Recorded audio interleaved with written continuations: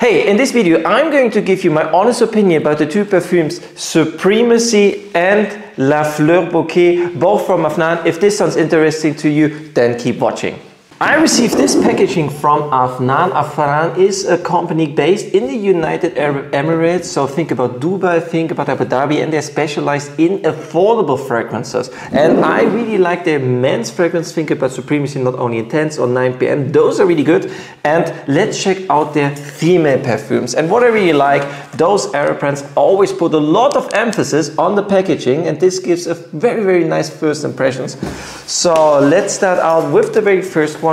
It's called Supremacy, and yeah, I've tested it yesterday before, just quickly, just the first impressions, but let's give it now a second try. So it's very different from European perfumes that are usually, like especially the female fragrances, they have more an emphasis on freshness and lightness. If you have a Chanel, if you have a Dior, those are lighter European DNAs. This one here is definitely like an Arabian inspired perfume. That means it's a lot denser. So what you get here is, it's first of all, it's good. Okay, it's a good perfume, but it's definitely not that fresh. Okay, it's an Arabian perfume. That means there's like lots of florals in it, some roses, some white florals. It's sweet and it's dense. It has some punch to it. So if you're looking for a strong perfume that gives you attention, then you might definitely consider this. If you think those Western brands are too weak, they don't last long enough, then this might be a very good option for you. But however, think about, this is not a perfume that you want to wear in Miami or Ibiza when there's 40 degrees Celsius out there, because it would be cloying. However, I think it's a good perfume, especially if you want to grab attention around a day when it's 20 degrees Celsius. Maybe if you want to go out for a party, if you want to grab some attention, then this might be a good perfume. As I said, it's slightly sweet. It's a floral fragrance. It has roses in it, has some white flowers, and it has an Arabian touch to it, and it's denser. So I have not tested the longevity, but I can tell you it will last probably a couple of hours, definitely, because it's that strong, it's dense. Yeah. So what you should expect to pay, I think you can get them for around 35 to 40 euros, at least here in Europe. So if you're in the US, just think about those prices in dollars, like maybe $35, $40. I think this is okay price, especially for 100 milliliters. Now let's check out the second one. It's called La Fleur Bouquet. And I've not tested it yet, so I'm curious.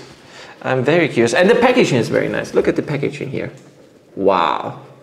I like this if you have good packaging. Of course, those perfumes you can't buy in the normal perfume store. They usually don't list them. So they have a little advantage in the packaging because shelf space is not that precious. Okay, let's check it out. Wow, this is the bottle here. Okay, the bottle looks really nice. So if you're into the collection game, if you like to collect bottles, then yeah, that would be a nice one to add, I guess. And La Fleur Bouquet, I hear it is a clone, or let's say inspired by a much more expensive perfume called La Fleur Narcotique from Kilian. Kilian, a French brand. Super expensive actually. So let's check out how this here performs.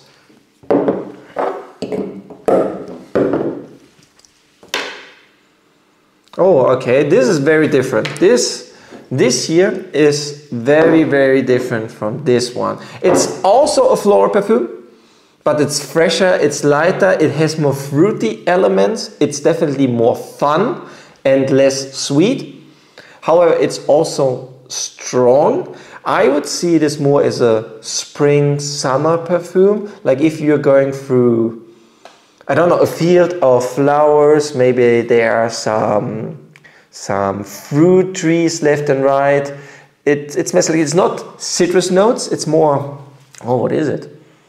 It's hard to tell. It smells like tutti frutti, kind of like a mix of different fruits with some floral notes.